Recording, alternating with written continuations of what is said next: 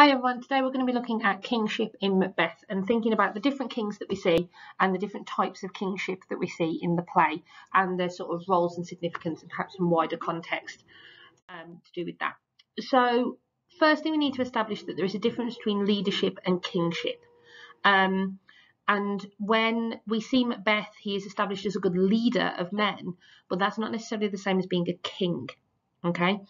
And obviously the idea of Macbeth as king has this recurring ideas. So some of the key words you should be using when you're discussing this. Obviously we've got Macbeth as a regicide, he kills the king. The divine right of kings we need to be fairly confident on, so you need to make sure you've revised that. The difference between kingship and tyranny is really important, and the idea of the natural order being tied up in the divine right of kings and the great chain of being and things like that. Kingship kings and nobility and the monarchy represent stability for a kingdom, the sense of things that can go on across generations, which is really important, and heavily wrapped up in that, and obviously heavily wrapped up in that for Macbeth, is the idea of lineage and legacy. So who you pass this on to, who is going to follow in your footsteps, and that sense of having a succession, which Macbeth clearly struggles with. So when we're talking about the idea of kingship in Macbeth, you need to talk about that idea of this is beyond simply being in charge and has much bigger, loftier political ramifications. And this has obviously been written at a time where in the sort of 100 years previously, England itself and the kingdom itself had undergone a huge amount of disruption because of disruption to the throne. So Henry VIII had created an entire new church based on his concerns about stability and legacy and succession because of his wife's continuing difficulties in conceiving a son. There's then been fights over who ought to rule. There's swung from Catholic to Protestant to Catholic to Protestant again. We've had, just prior to the play being written, the gunpowder plot and the attempt on James's life. And so the issue of kingship and ruling and how important the monarch is and their role within the wider society, both politically and almost theologically, how tied are they to this idea of them being God's representative on earth? All of those things were highly political current topics at the time in which Shakespeare was writing this play and are to a greater or less extent explored. Now, Shakespeare is not advocating for revolution. That would be very politically stupid of him. But there are interesting ways he goes about exploring the significance of this very political, significant, contemporarily important topic and finding new ways to explore it. So we'll start with Macbeth's introduction in Act 1, Scene 2. Act 1, Scene 2, where we get this impression of Macbeth as a fighter. He is violent. The unseen him from the nave to the chaps bit is obviously the bit that we really like. Fixed his head upon our battlements. He is brave. He is fearless. He's a warrior, but not necessarily a king. So we see this description of him as, he's brave Macbeth. Well, he deserves this name. And he's going through with brandished steel, which smoked with bloody execution. He's clearly terrifying on the battlefield. But he commits these really violent, horrifying acts, which are what get him applauds. And obviously later on he commits horrifying, violent acts, which are his undoing. So Shakespeare's making quite an interesting point there about how violence is regarded in society and who's approving of it. But fundamentally, I don't think this would serve as a good description of a good king. A king is supposed to be political. They're supposed to put the interests of others before themselves. They're supposed to be aware of their subjects. None of that we see here. This is a very old school sort of monarch of someone who is waging clan wars and things. So you could argue that Macbeth's just a man out of time. But here, for the sort of leadership that Shakespeare's audience were expecting in 1606, this would not have been a good king. He's a good warrior. My lord, do you want him in your army? Do you want him leading your army? But this is not a man who is clearly calm and political and can negotiate. What we see here is a fighter, a violent fighter. And then we can contrast that with Duncan, because Duncan, and I think what's really interesting is we see this, we mostly see Duncan from Macbeth's point of view. We get this section of his soliloquy where he's talking about how he hath borne his faculties so meek, hath been so clear in his great offices. So he's talking about Duncan's a really good king. And that obviously then affects our response to both Duncan and Macbeth.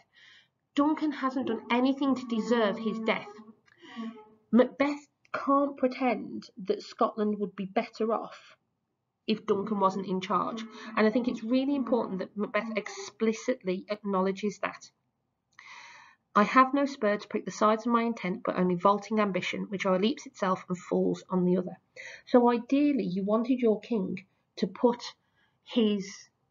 you wanted him to serve the people, to consider his role as someone who is looking after his people.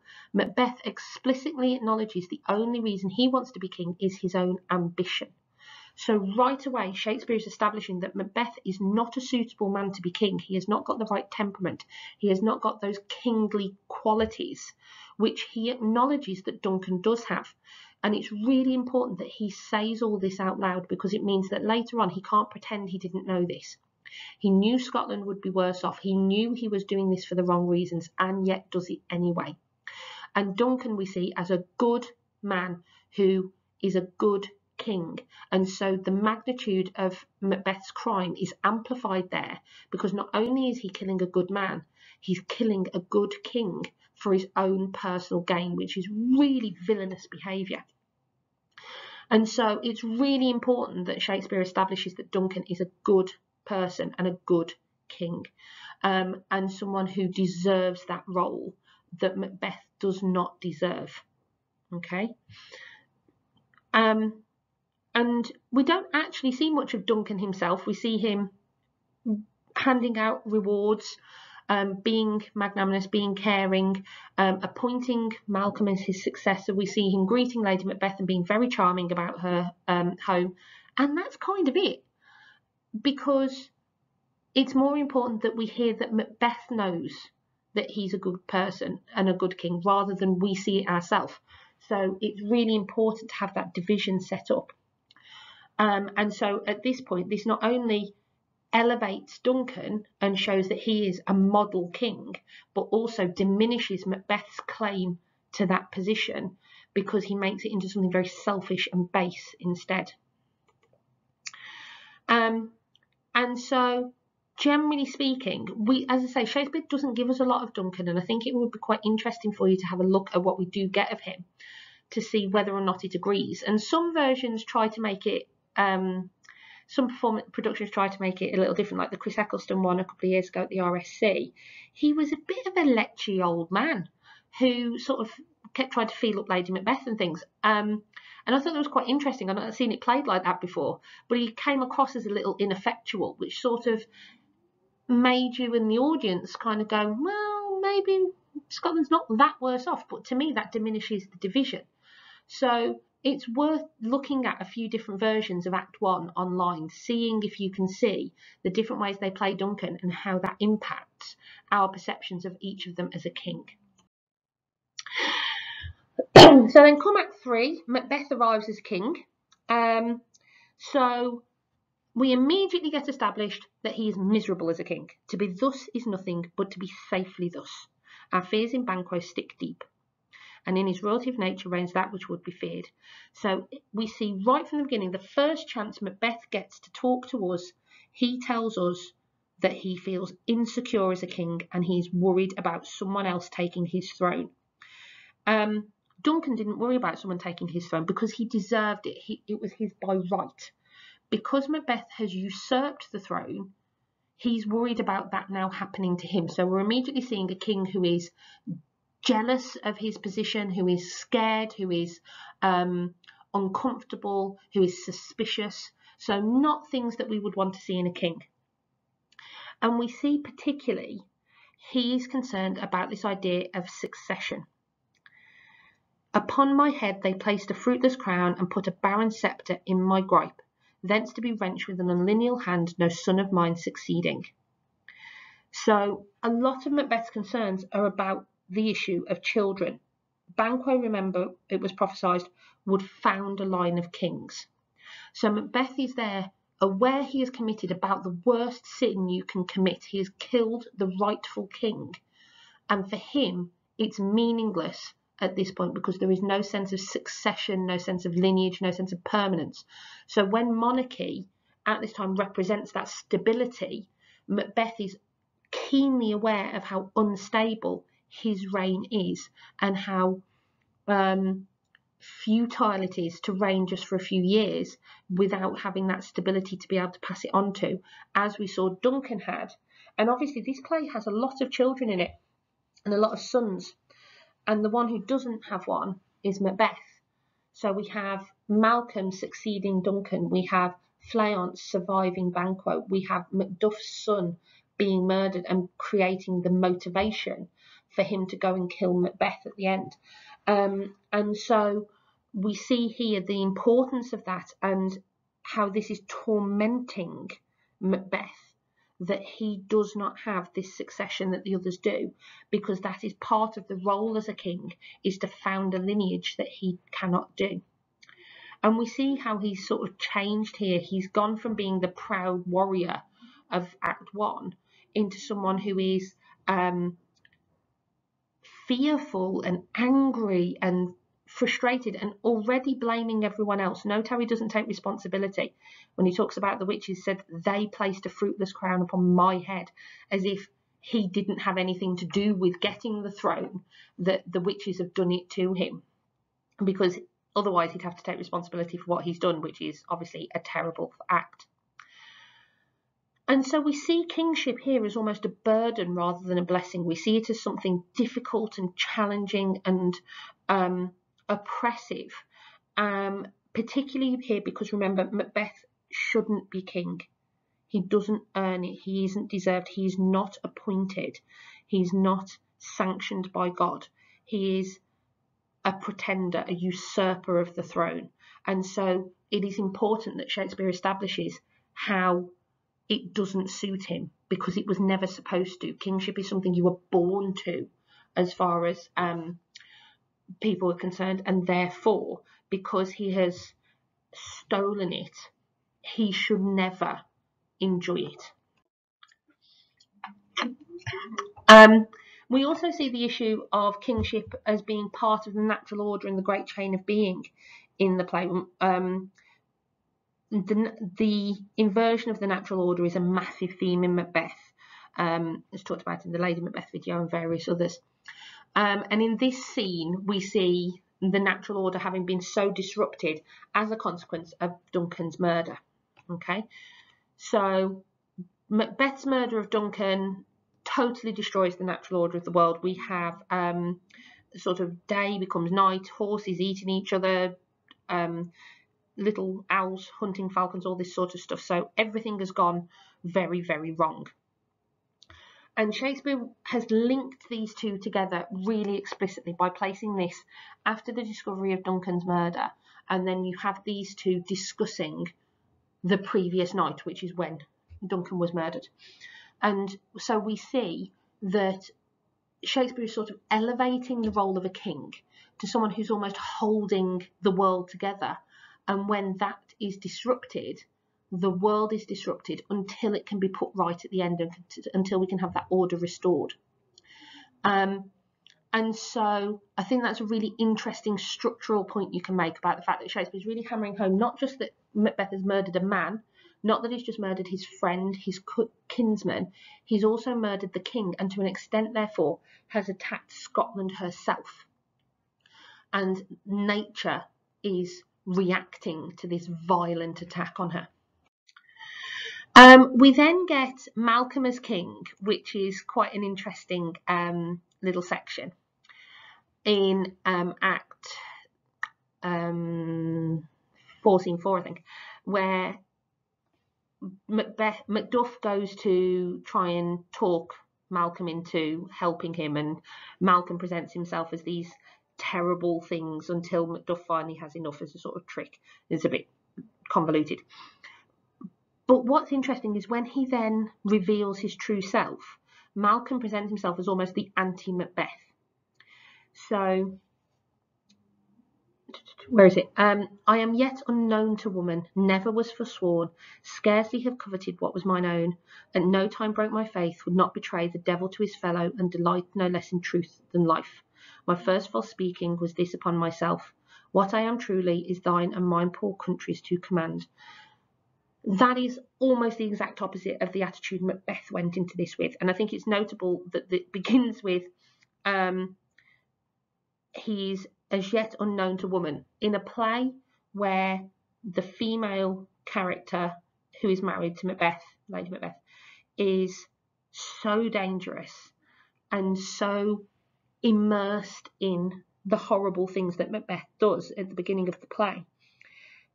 It's really interesting that Shakespeare makes Malcolm an innocent, someone who is a virgin, is someone who is unknown to woman, who has not been tainted by women yet. And if you go and watch the Lady Macbeth video, you'll see some of the discussion there about regarding the roles and status of women, which will help you with looking at why that's significant. But equally, we're forced to ask, is this a good king? I mean, he's very different to Macbeth, but he also sounds like he doesn't really know anything about the world. So it could be that his innocence and purity would be a benefit, but equally, you're sort of there going, well, how political is he? How much knowledge does he have? So he's a purer person than Macbeth, but I think Shakespeare still leaves it a little bit open that perhaps he's not the ideal king either. You certainly get the idea that Scotland would have a better chance, but also remember, Malcolm is the rightful king. He is Duncan's heir by blood and by appointment. So when, again, we're looking to the restoration of order, Malcolm has to end up as king. And be really clear on that. There's always some students who talk about Banquo being king. It's not finders keepers. Malcolm is restored as king at the end of the play. But equally, perhaps he's not going to be as good a king as Duncan was either. But for the extra bonus points, and I think the thing that a lot of students always miss, is there's another king in here. Because Malcolm and the Doctor start talking about King Edward of England, who was supposedly had the healing touch. So we see here with the Doctor at the bottom, I say there are a crew of wretched souls that stay his cure. Their malady convinces the greatest assay of his art, but at his touch, such sanctity hath heaven given his hand, they presently amend. So we get here the recitation that Edward is healing the sick. He is that devout and becomes almost the epitome of this idea of the divine right of kings and being God's representative on earth, that he has this healing touch that can heal the sick. And so we have him held up as almost the epitome of kingship to a certain extent. He is so in tune with his role and he's serving the people. He's out there looking after the low and the ill of his people and helping them improve, which again is very different to Macbeth, who hides in his castle and sends people out to be killed on his behalf. So including that gives us another aspect of kingship and reminds us of what a true king in full possession of his powers could supposedly be like. And there is a little bit of a hint in there because sometimes James tried to claim that he had a bit of a healing touch as well, or people tried to claim that about him. So there's a little bit of a little nod to James in there, but very subtle. I think a lot more of it is about the models of kingship. But what's really key to remember is that whatever Malcolm is, he is being presented as very different to Macbeth and as the rightful king. And those two things are really important because Macbeth didn't just murder Duncan, he murdered the king and stole. So then at the end of the play, we get this idea of the restoration of order, which is a key feature of a lot of tragedies. The idea is that at the end of the play, some sort of order has to be restored and some sense of normality has to return. So at the very end of the play, we end on Malcolm, who is now the king. So therefore, the usurper has been killed and the dead butcher and his fiend-like queen have been disposed of. The rightful king is in his place as the King of Scotland, who ends the play inviting all of the people on stage to see him crowned at Scone, so officially given his birthright. So this is really important to consider, the sense that Shakespeare is saying that the important thing is that the right person is back on the throne at the right time, in order to allow the country to heal and to recover, and almost this sense of there's an inevitability to it that right will prevail.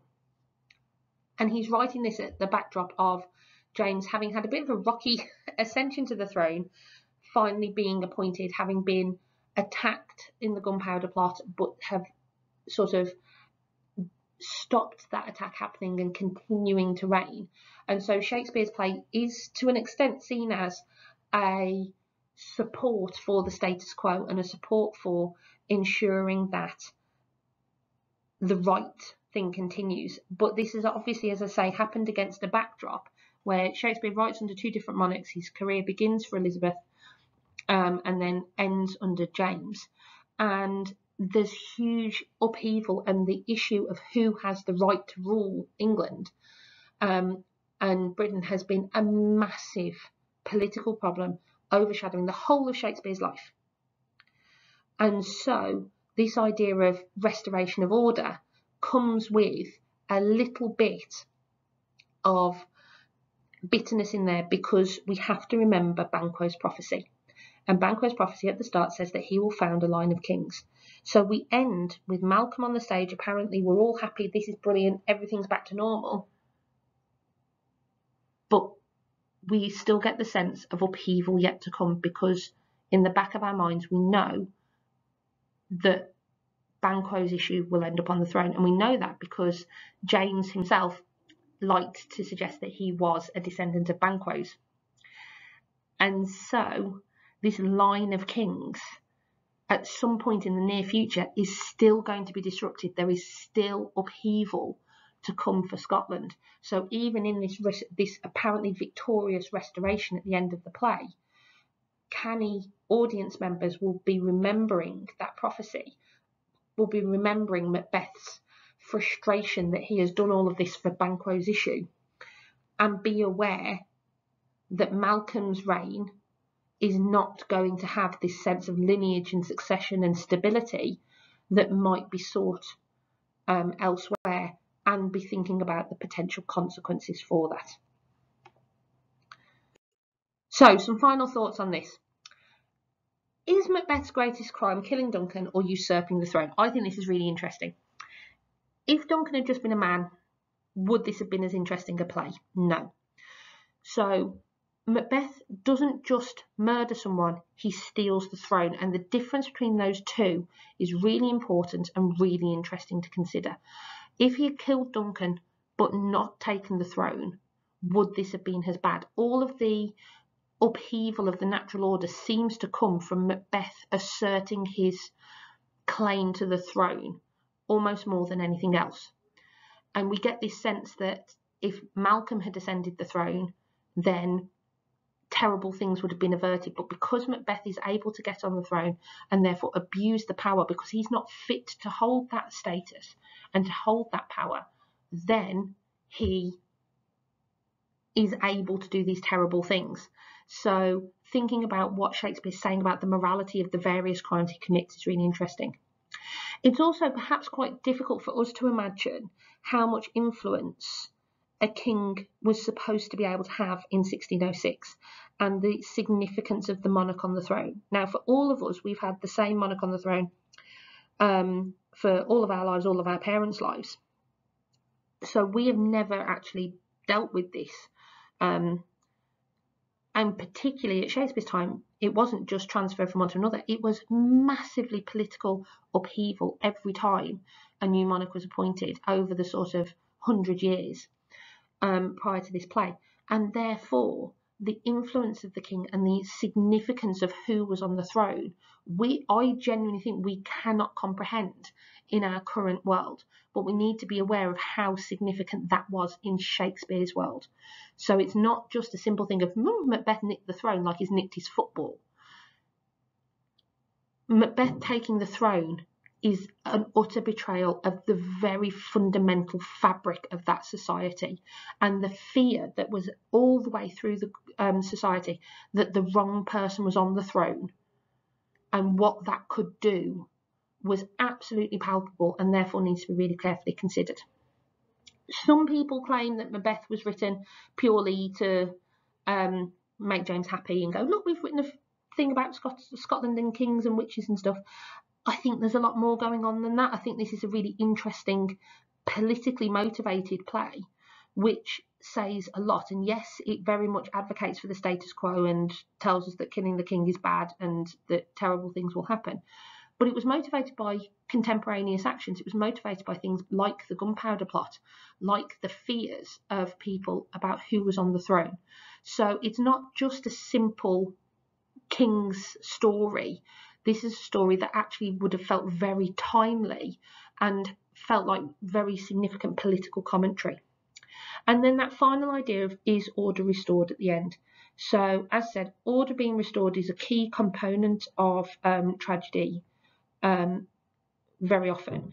But because of the lingering effect of Banquo's prophecy, there is a sense of this play continuing after the curtain falls. And I think that's one of the most powerful things that Shakespeare does, that this order, at first glance, order appears to be restored. However, our knowledge of the play and of what happens gives us the sense of things continuing, and that actually it isn't that simple and it isn't that easy, and that things are much, much more complicated than it may at first appear.